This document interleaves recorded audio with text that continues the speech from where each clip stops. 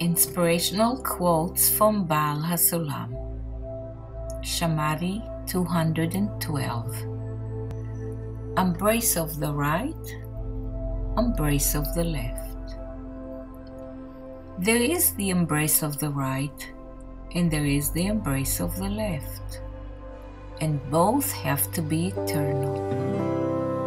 This means that when one is in the state of right, one should think that there is no such discernment as left in the world. And also, when one is in the left, he should think that there is no such discernment as right in the world. Right means private providence, and left means guidance of reward and punishment. And although there is reason which says that there is no such thing as right and left together, he needs to work above reason, meaning that the reason will not stop him. The most important is the above reason.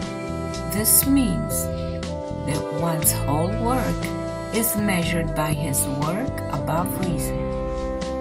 And although he later comes into within, it is nothing, since his basis is the above reason, and so he always sucks from his root. However, if, when he comes into within reason, he wants specifically to be fed within reason, at that time the light immediately leaves. And if he wants to extend, he must begin with above reason, as this is his whole root. And afterwards, he comes to the reason of Kedusha.